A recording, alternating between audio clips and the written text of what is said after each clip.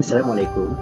My name is Faris, and today we from Group 1 will be talking about how to create a safe environment for power supply and equipment to operate in rural environment. One of the problems encountered during rural electrification project is that wild animals tend to disturb the area surrounding the power supply and equipment, making it hard to consistently supply electricity to the people. So we're going to secure the hybrid power station Tenaga Nasional Berhad at 11 location at Sabah and 14 location at the Peninsula. As explained previously, our goal is to provide constant power supply to rural areas, and one of the main problems that we have found is that wild animals, mainly elephants, disrupt and destroy the power equipment's area. As you can see on the left side in the pictures, examples of elephant footprints, and this problem occurs because the elephants have lost their natural habitat and have been forced to look for food somewhere else. The difficulties for the provider to provide constant power supply for the rural area is that the wild animal disrupt and destroy the power equipment that they already built. So they need to have a safe environment for power supply and equipment to operate properly, and that's where our solution will help them.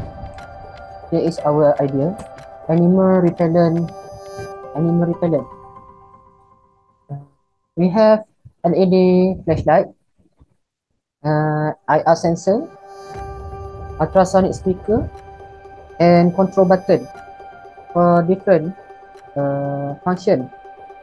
One for the frequency and another one for sensitivity. And the top we have solar panel to charge the battery. This repellent have a strong ultrasonic to frighten animals. The wave is activated when an animal enter the PIR sensor range. Then the animal feel uncomfortable and will run away from the area. Also, we have a strong LED flashing to scare animal. The strong flashing LED will be activated when an animal enter the area. Then the animal will be scared and flee away. In order to have better effect, we also add an alarm sound to scare the wild animal. So for our setup, control button, we have a sensitivity button. We can adjust the sensitivity by turning the knob clockwise.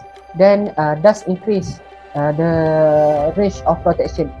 And here is our frequency button to control the frequency. By turning the knob clockwise, and frequency will be increased if we want to stick on the ground, and also we can hang it on the wall. Passive infrared sensor PIR detect motion and trigger the ultrasonic speaker. It will emitting a tone that animal can feel, which chase them away. Our device is very effective, creating an unpleasant environment for the animals using ultrasonic sound, which is we use high frequency sound. That's all from our team. Thank you.